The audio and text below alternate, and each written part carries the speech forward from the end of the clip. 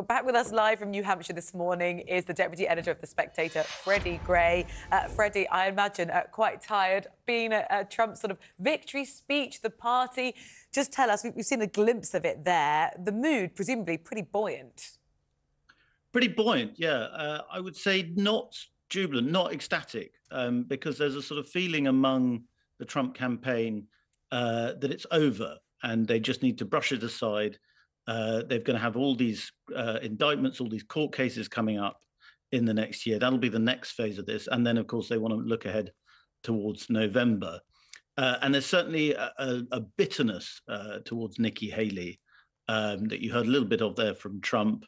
One campaign official said to me, of course she's staying in because she's a psycho. And that's how they look at it.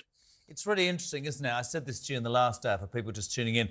It's actually not really ultimately down to her. It'll be the billionaire and millionaire donors backing her.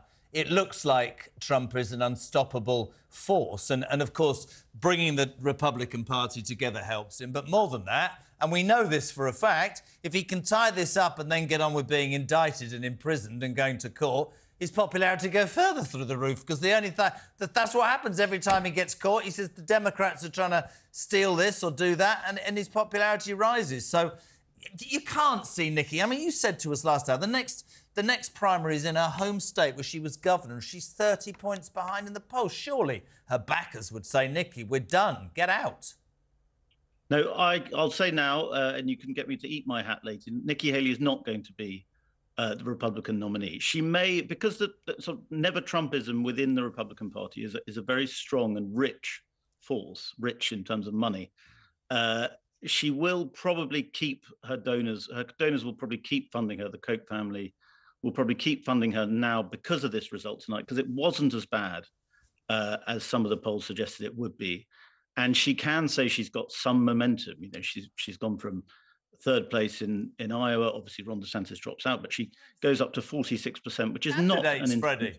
She came second because there's only two candidates. That's quite right. That's quite right. But she did double the vote and probably win. It seems like she won more of Ron DeSantis' supporters than people thought she was going to. That's interesting. I don't think that means a lot, but I think she will claim it. And I think her backers will keep going with her for a little bit longer. So they're still counting, aren't they? But do we know exactly what those kind of margins were in terms of how much of the support Donald Trump did take? From Ron DeSantis or from... No, just in the vote overall last night.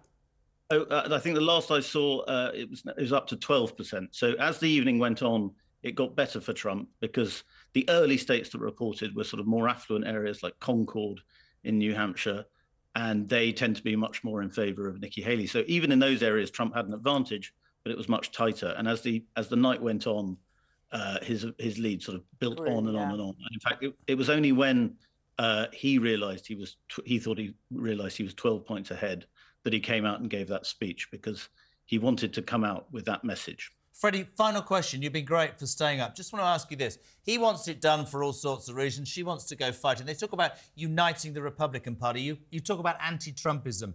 If this gets locked down either before South Carolina or before or whatever or afterwards, will the Republican Party get behind Donald Trump to oust Joe Biden? Once he ties this up, will the voices and the doubters stop? Because they will be more interested in getting a Republican president than having a go at Donald Trump.